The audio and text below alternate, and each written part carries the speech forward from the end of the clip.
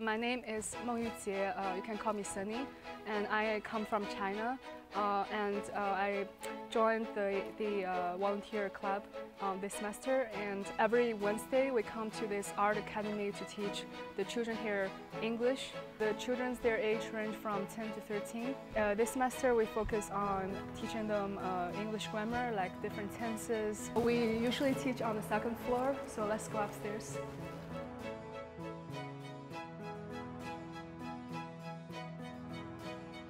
This is the classroom where we usually teach. You can see like the children, there are about 20 of them, and we usually divide them into about 3 to 4 groups. So each group there's like 4 to 5 students. Hello. Hello.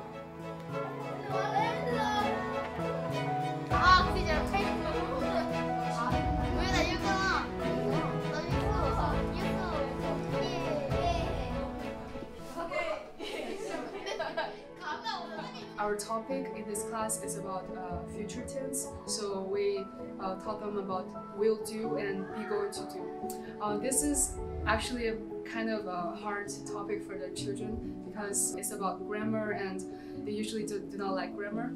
The children, they're easy to get tired or bored by this kind of topic. I try to use some games, some fun games to make them interested. They're really young and I didn't expect them to have this level of English because I still think that most of them have a really good English for their age.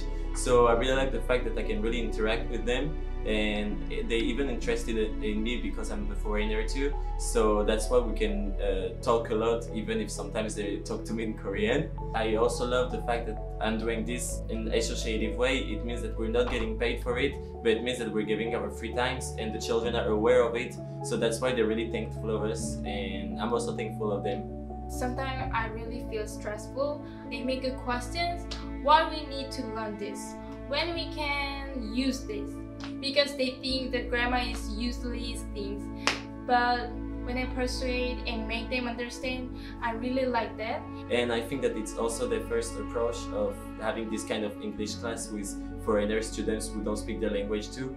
So I think it's also a barrier. I think the most challenging part is to make them focus on what they're learning. When they're playing the game, they were really happy and they were really active, really motivated to learn. In order to make it more diversified, we divided the groups in like mix the boys and girls, but the boys and girls sometimes fight. So it's pretty challenging to make them focus on what they're learning instead of like, just teasing each other, like mocking each other, or like the girls mocking boys. What I like by volunteering, especially in Korea, is the fact that like I can give my time and I can do things that are unusual for me. If I'm studying in SolBridge, it's mostly in international schools, so we're speaking in English, but it's also a good way to improve my Korean, to be talking to Korean children.